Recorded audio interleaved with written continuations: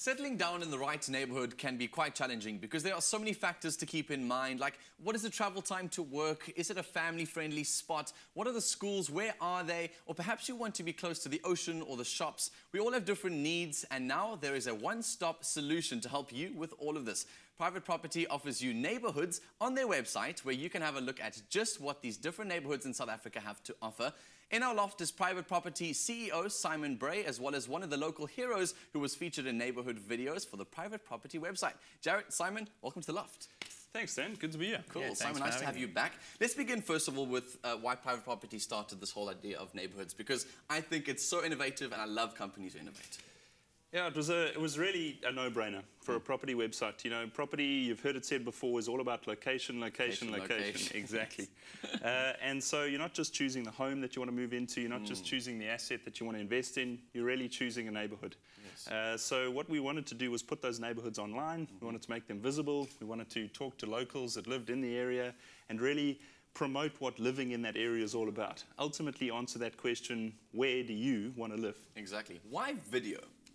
Well, I think, you know, it's certainly an emerging art form. It's an emerging rich media context online, and I think it's really relevant to people. You know, the stuff that you see in your Facebook feed, the stuff that you're getting over Twitter, it's all video these days, and it's all incredible production value as well. So we decided we wanted to bring that element, that experiential element of what it's like to live in an area online. It's not just facts and figures, you know. I love that so much. So how did you guys go about choosing your different heroes from the areas?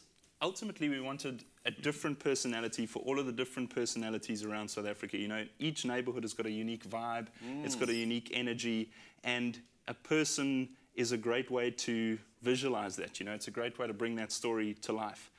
So one of the things was to make sure each of the locals was very different from one another, because our neighbourhoods are so different from one another. We've had a great surfer in Durban, we've got an entrepreneur in Sandton, and of course we've got Jared, the restaurateur from Atlantic Seaboard. And Jared's probably wondering, like, am I the perfect Cape Townian? I don't really know. No, definitely not. Jared, obviously being chosen to be the hero of the spot of the Atlantic Seaboard. An honour and a privilege, I must say. Why do you think you were chosen? Oh, you know what? It's actually quite a funny story. I met the production crew. They were filming at one of my favourite restaurants in Cape Town at the time, and we sort of got chatting. We were like, what are you guys filming about? I started speaking to them about my concept, the little business that I'm running down the street here. And they sort of said, well, why don't we come and, we're doing a shoot, why don't we come and speak to you about it as a local hero? I was like, me, a local hero? I was like, I've been out of town for so long, am I really a local hero? But it was great, and it was fantastic, really enjoyed it. Why did you personally choose the Atlantic Seaboard? You know what, for me, the most important thing when choosing maybe a neighbourhood or place where I'd like to call home is balance, you know, and the Atlantic Seaboard is balance to me. Mountains, ocean, you know, great residential properties in between, good balance of outdoorsy type lifestyles, fantastic restaurants, great people.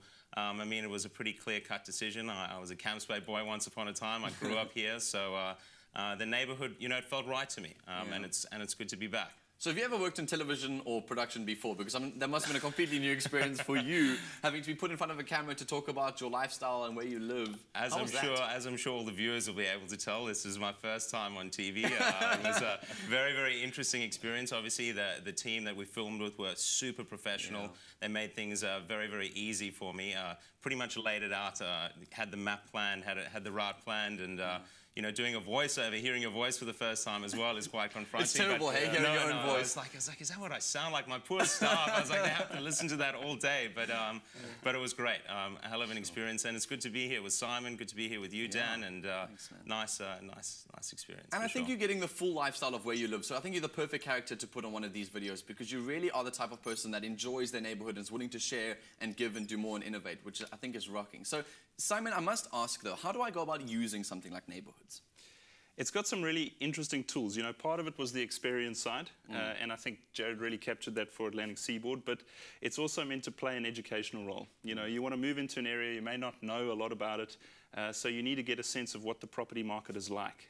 So we've got some great tools, particularly around the property statistics, and the data around valuations and price trends in an area. So is it better to rent or buy in that particular area? You know, you can see that data visualized right next to each other. You can see what kind of average prices are for certain types of properties, so you can see if it's in your price range, if you can afford it. So those types of tools are really useful, as well as the experiential stuff like, what's my neighborhood restaurant going to be? What's my school around the corner for my kids going to look like? So it's really meant to answer those questions. Sure. So Simon, really, I think what I love about what you guys are doing is, like I said, you are innovating, and after video, hopefully there'll be a whole bunch more innovations that come out eventually, maybe telepathic things that come out of private property. Virtual reality helmet or something cool, yeah. Guys, it's such an honor to have you guys on the cast today. Lots of fun and really exciting to see that we can now visually sort of see the neighborhoods we're wanting to be moving into. So Simon, thank you so much for creating this opportunity, and Jared for joining us on the couch. Thank you so much. Appreciate it. Thanks, Dan. If you're in the process of house hunting and looking for that new home in your ideal neighborhood, why not take this weekend to check out some show houses to have a look at what our beautiful country has to offer?